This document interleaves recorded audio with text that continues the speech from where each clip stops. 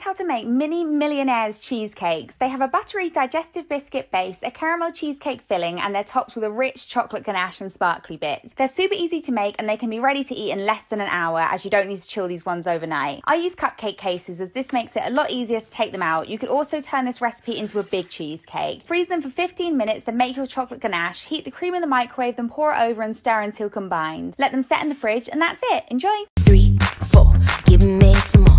5, 6, just for kicks. We got a lot going down now up in this mix. We like nothing that you've ever seen.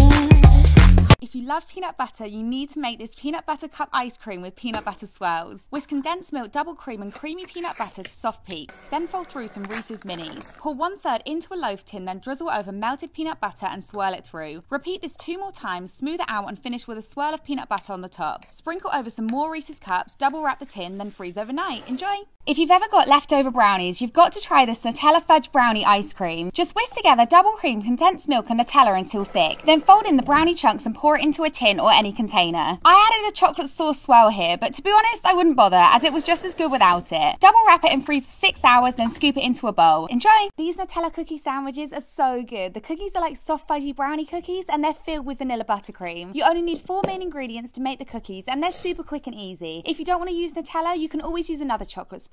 They're a little messy when you roll them, but stick with it, they'll turn out perfectly. For the icing, make sure the butter is soft, then gradually whisk in the icing sugar. Add vanilla and a splash of milk, then pipe it onto the cooled cookies, make a sandwich with another cookie, and that's it. Enjoy!